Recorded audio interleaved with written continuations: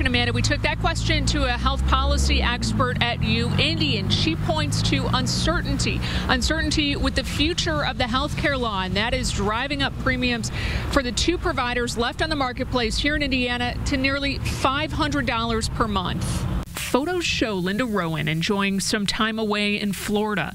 Although she's making time to relax, she's also got her budget on her mind. I have several health issues. I have lupus, I have an aneurysm, and I've had to have some CAT scans and MRIs. Rowan had planned to switch providers after learning Anthem is pulling out of the marketplace for 2018.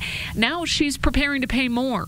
The state is approving rate increases for the two remaining providers, CareSource and MHS, of 20% and about 36% respectively. Sometimes it's a choice between your medicine, and I've even cut back from going to the doctor just so I wouldn't have, a lot of medical bills. So it's not good. UIndy's Director of Public Health Programs says uncertainty is to blame for the rising premiums. One question is whether the federal government will continue to provide cost-sharing reductions for people in the lowest income brackets.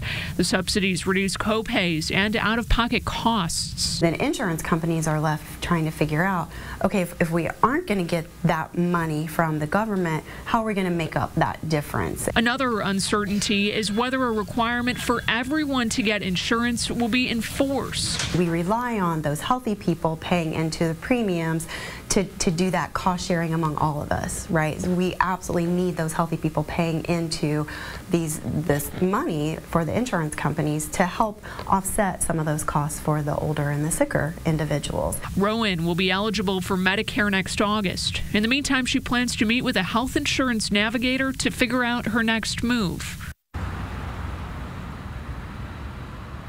And many people who have plans on the health insurance marketplace do get tax credits to help offset those premium costs.